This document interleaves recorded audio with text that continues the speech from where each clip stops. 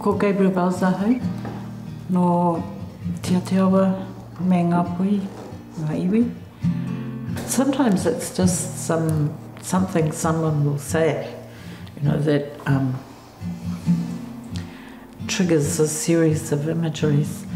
You know, it might be when I'm sitting at the desk there and I see people go past, and your mind is sort of, sometimes it works like a camera, you know, it just clicks and you get those essential lines and marks. The land around Taranaki, that was just grass, you know, and knowing that it wasn't that long ago that there was ngahere, that there were trees there, you know, that there were birds there, and all you could see were the magpies and the starlings and the blackbirds. This was really when I started to paint things that started to talk about the land.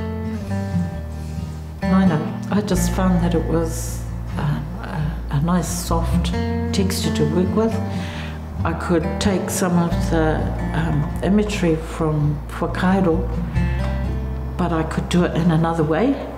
And so, yeah, that began this love with printmaking. How we've travelled and across the oceans, and always kuri has been by our side, regardless of what people we are, where we've come from. There's always somewhere, there's this four-legged companion that's been there. I guess I wanted